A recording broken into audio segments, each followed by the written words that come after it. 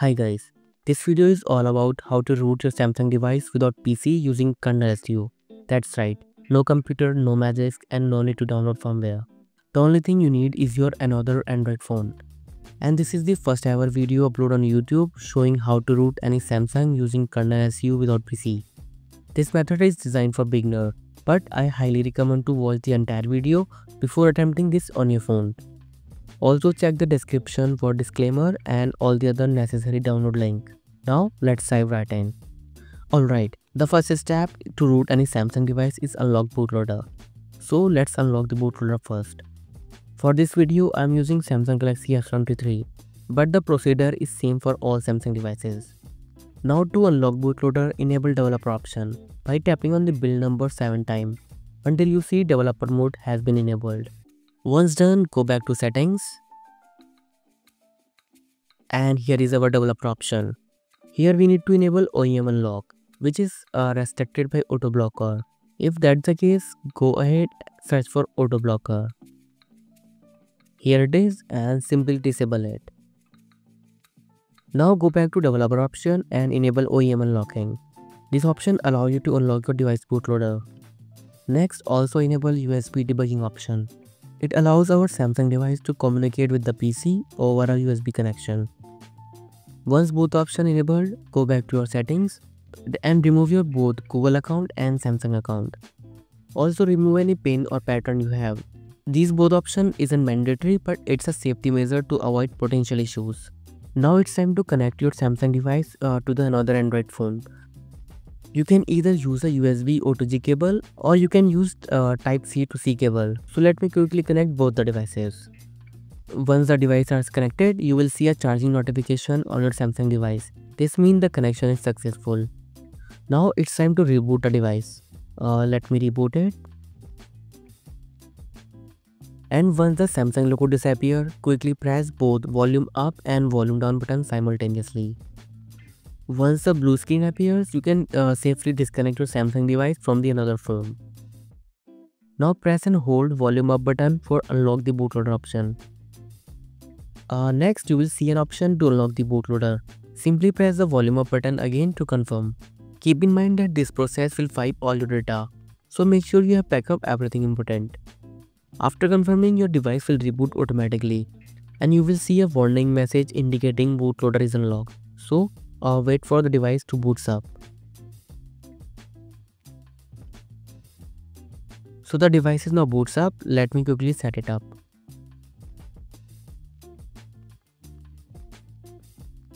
Alright, device is now booted. Let me open settings and quickly enable developer option.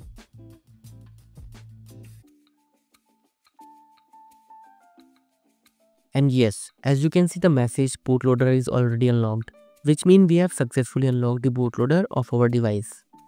Before we continue, if you are finding this video helpful, please give it a big thumbs up and subscribe to the channel.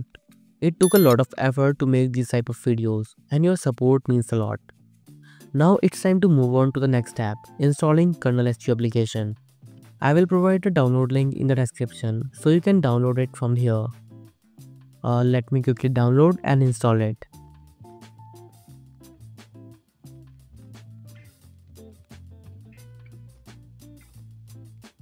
Once the KernelSU is installed, open the app and the first thing you will see is whether your device is supported or not. If it says not installed, then congratulations, your device is officially supported by KernelSU. Now if the app says unsupported like this, it means your device is not officially supported by KernelSU. It just means you will need to compile the kernel yourself. I will try to make a dedicated video on how to compile the kernel yourself. Almost most of the Samsung devices are supported by KernelSU. So if your device shows not installed, let's move on to the next step. Download the kernel as per your device. So to download the kernel, head over to KernelSU GitHub release page.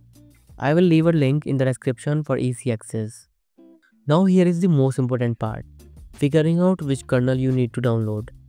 Open the KernelSU Manager app and look for the kernel version listed here.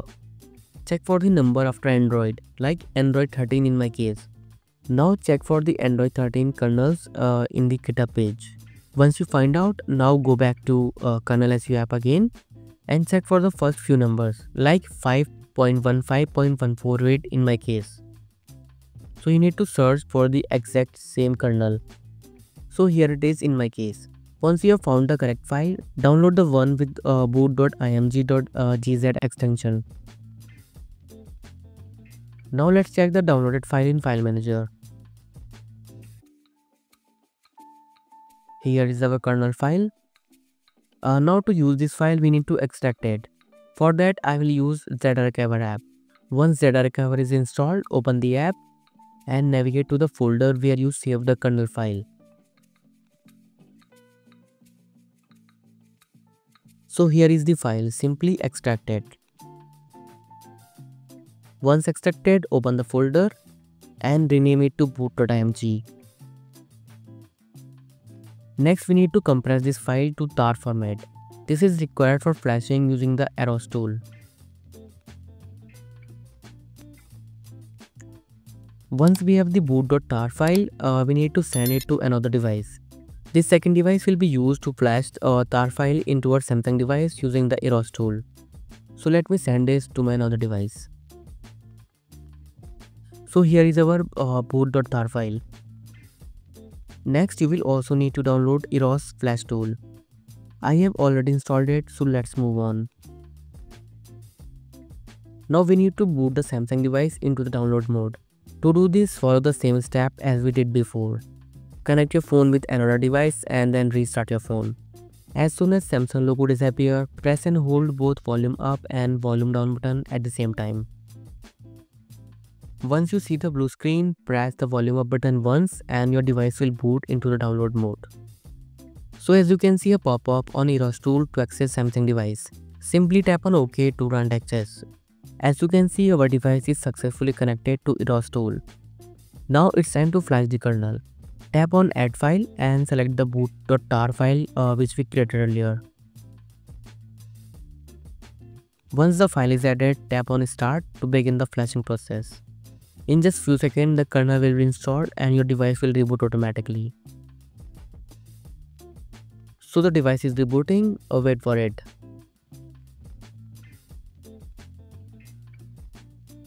Guys, if your device boots up into the recovery mode, then you will need to format it. Simply use the volume and power key to navigate and select factory reset and confirm. Once that's done, just wait for the device to boot up.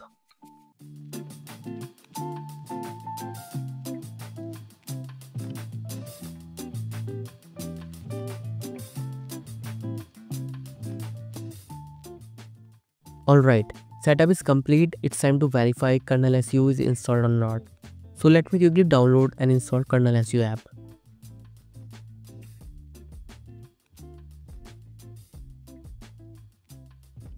The app is now installed. Let's open it. And there we go. As you can see, it's working, which means KernelSU is successfully installed on our Samsung device. Now let's check device is rooted or not. So let me quickly download and install root checker app. Once installed, let's open the app and then click on verify root. As you can see, it shows not installed. This is because KernelSU work on the kernel level, not on the system level. So to fix this, we need to manually grant permission to root checker. Now close all the app and open root checker app again. And there we go. As you can see, our device is successfully rooted. So by this way, you can root any Samsung device without a PC using KernelSU. If you like this video, please give it a big thumbs up and consider subscribing to the channel. Thanks for watching. I'll see you in the next one. This is Jarvis signing off.